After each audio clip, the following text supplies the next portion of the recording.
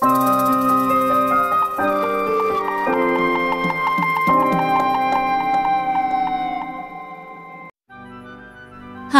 welcome to Japanesquest. Today, we're visiting Fushimi Inari Shrine in Kyoto. Fushimi Inari Shrine is the head shrine of Inari. Inari is a Shinto god of rice, agriculture and business. You will see many red gates and statues of foxes at Fushimi Inari Shrine. These are symbols of the god Inari. While the main shrine is located at the foot of Mount Inari, all areas on the mountain are considered to be sacred.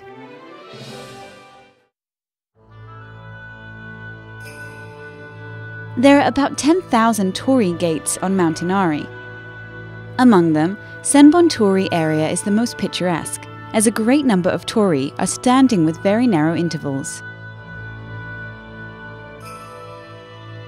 All Torii gates were donated by Japanese individuals or companies. On the back of each gate, you can find who the donator was and when the donation was made. After passing Senbon Torii, you will encounter a pair of stone lanterns. On the lanterns, 2 omokari ishi are placed.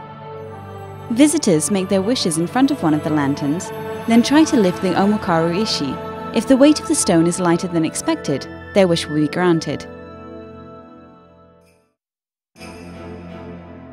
How high should you climb up the mountain? And that's a reasonable question. A good answer is to Yotsu-tsuji.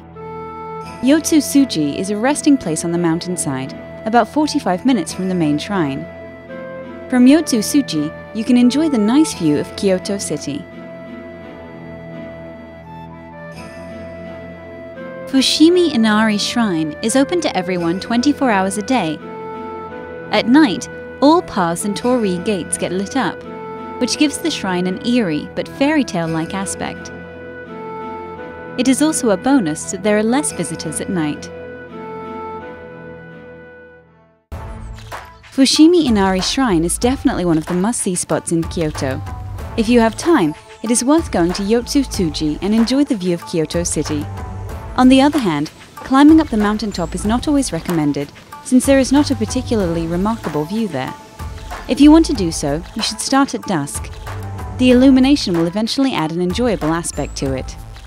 That's today's episode of Japanesquest. For more details, please check our website.